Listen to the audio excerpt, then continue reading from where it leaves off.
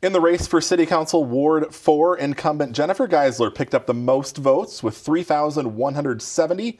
Challenger Jeff Cosman received 2,801 votes, or about 53% to 47%.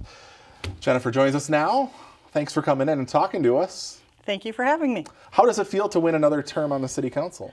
I'm really excited. You know, I think I've enjoyed my time on the City Council. I think that there's more for us to do. I think we're working towards, you know, really looking at things that we can do within the city to start to handle the redevelopment, to look at the changes that we need for the citizens coming into the city.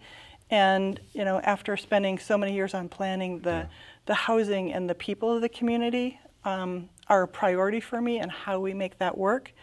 Because if I've got a good, solid community, I can get the businesses to come in, right? So they need the residents, and it's a symbiotic relationship. So keeping to move that forward is going to be exciting for me for the next 4 years. All right. Talk to us about, when did you start on the council? I started in 2014. It was when Mayor Cook won his mayor election. So his seat was Ward 4, and that seat had to be filled. So I was appointed for the 2 years, and then I won my first election in 2016, and then now this year. Okay, so this is technically your second full term Second full that you'll term. be starting in 2021. So at the end of this year, or January, I'll have finished 6 years. Okay, and you were on the Planning Commission for how long before that? 14, 16 years, somewhere in that range. And then before that, economic development, and then a couple other task force. So. Okay. For folks that may not know you, can you tell us a little bit about yourself and your family? So, married, husband Jeff, one son Chris, daughter-in-law Jess, grandkids Haley and Cameron. They all live in the city, so that's great that we get to see them. I've been in the city since 1983. Okay. So just right after we got married, we moved to Coon Rapids, and we're on our 4th home in the city. Just moved around, but love it here, and so been great to be here. All right. Let's talk about, obviously you've been on the council for about 6 years now. Talk about some of the accomplishments or things that maybe you're most proud of during your time on the council. Yeah, well, I think the biggest things that we've done, we're finally getting Port Riverwalk going. You know, there was work, and then the 2008 recession, and everything died, and so starting to see a lot of work there. The Riverdale transit-oriented development areas, and then just enhancements along, you know, from the ports around Mercy, the additional upgrades at the hospital, the medical buildings, and we've done a lot of work also down in Port Evergreen, that's being updated, and just we're getting into revitalizing the whole boulevard, and I know we've got a lot to go, but we're definitely moving in the right direction. All right. What about maybe things that weren't accomplished during your first 6 years, and what you maybe want to try to get accomplished here in the next 4 years? Where to me, it's not necessarily what maybe did or didn't get accomplished. There are new challenges, and having to look at what are the challenges from today. COVID is going to be here probably, you know, at least another year, affecting how we can do work in business. With all of the bigger companies saying, no, you don't go back to the offices till mid next year, 2021. So looking at how that affects our services that we provide for the community, how it changes our tax base and our income stream of what we are possible to do within the community.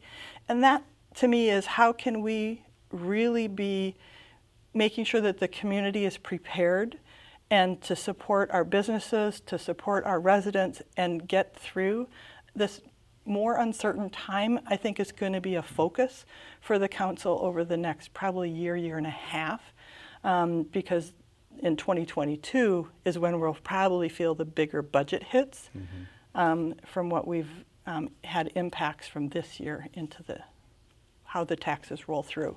Yeah. So it's really how do we build that, and then looking at, again, more revitalization, because we are a very built-out city. Mm-hmm. How do we bring more businesses in?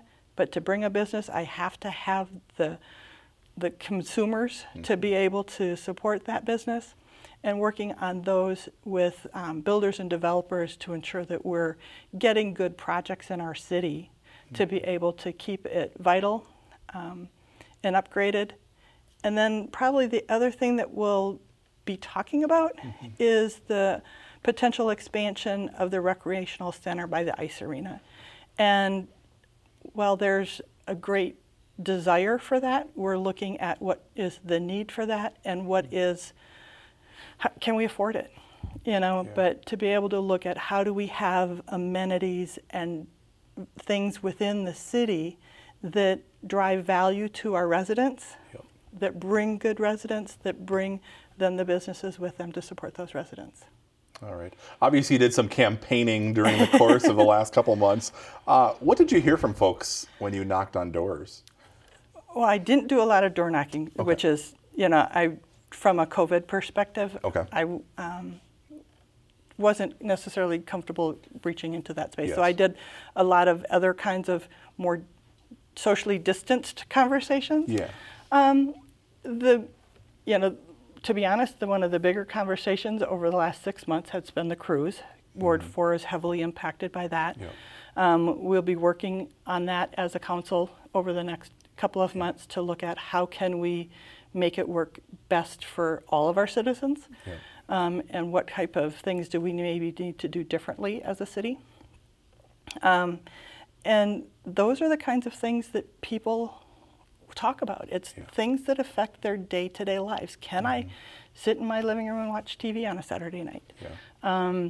Can I make sure that I have a grocery store to go to? Yeah. So it really comes down to things that people want to make sure that their lives are good in our city. Yeah, so more quality of life issues. Exactly. Because we know at the end of the day, we're all paying taxes, right? Exactly. Yep. So. All right. Well, that's all I have. Is there anything else you want to add? Well, I would just say thank you to everybody in Ward 4, number one, for voting for me, not for me, and that I am always available for you to reach out to if you have any questions, and I look forward to serving the residents of Ward 4 and actually the whole community for the next 4 years. All right. There you have it, Councilmember Ward 4, Jennifer Geisler, who will be coming up here serving her second full term in yep. 2021. Yes. All right. Congratulations. Thanks for coming in today. Thank you.